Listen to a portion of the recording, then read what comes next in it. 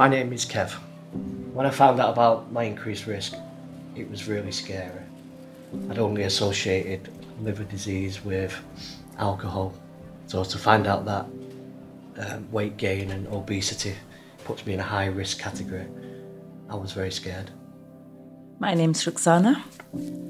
My health professional spoke to me about it when I was hospitalised for something different. So they took a couple of tests and they came back with saying I had fatty liver disease.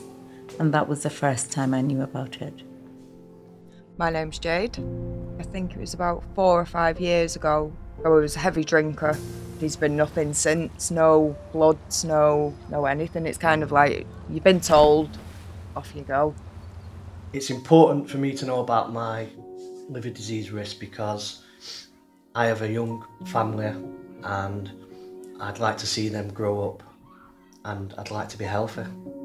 It's my body, and if there's a way I can reduce that risk, I want to be aware of it. If I'd have been told earlier, I know that I would have changed my ways sooner.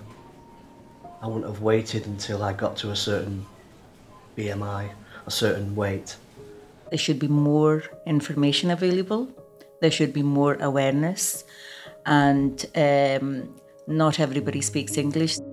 I would prefer a more personal response, very straightforward and blunt. I wouldn't like it to be sugar-coated. I would like to know the risks, and I'd like to be told in quite a serious, stern way. It might be uncomfortable to say it to a patient, but that's got to be the better option. I would take more action if it was personalised, because that way it's talking about me and what I can do to make changes. I'd like them to be straightforward and just say this is your risk and why, and this is what you can do to prevent the risk.